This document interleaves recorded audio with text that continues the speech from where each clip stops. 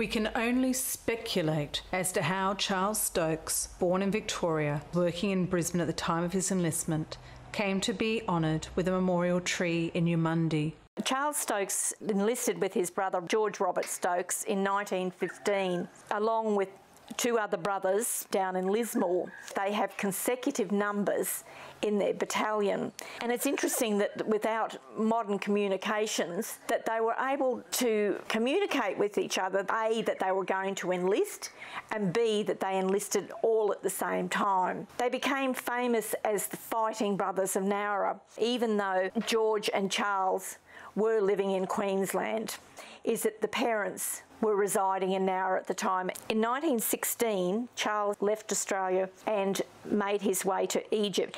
He and his brother were chosen, maybe because of their small stature, he was only 5'5", to join the cycling corps. In that particular time, the cycling corps was responsible for moving communications around the battalion when they were in battle. They were in full battle dress. They had a rifle either attached on the frame of their bicycle or across their body. It was a short barreled Enfield, and it's reputed that they could ride and pick up a wounded soldier and get them on their bicycle without stopping, which is just amazing. By the time he got to France, the war had changed. In the start of the war, a running war where the Germans were advancing, there was retreats and advances, and it was now entrenched. So he was now ensconced into the infantry. The time when Charles was on the Western Front was probably his undoing. It was the coldest winter on record. The men were fighting and living in conditions that were deplorable.